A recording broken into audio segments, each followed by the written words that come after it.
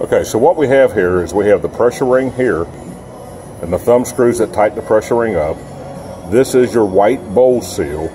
It should have an O-ring on it, a black O-ring like this, that has grease on it. The whole idea is for this O-ring to be riding on the inside of the bore of this bowl. So you take these and just press them in. They pop in, and that O-ring rides on the inside of the bore. And then you look here, that seal is pushing up against the face of the agitator, and that's what you want.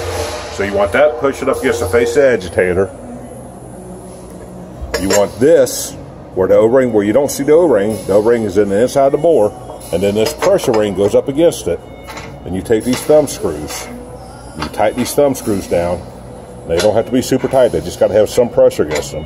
You can absolutely over tighten these, and all that's going to do is wear your bowl seal out. So just snug them up, just finger tight, don't have to be no real pressure on there, and then that should fix your problem. Try that and see how it does, and let me know.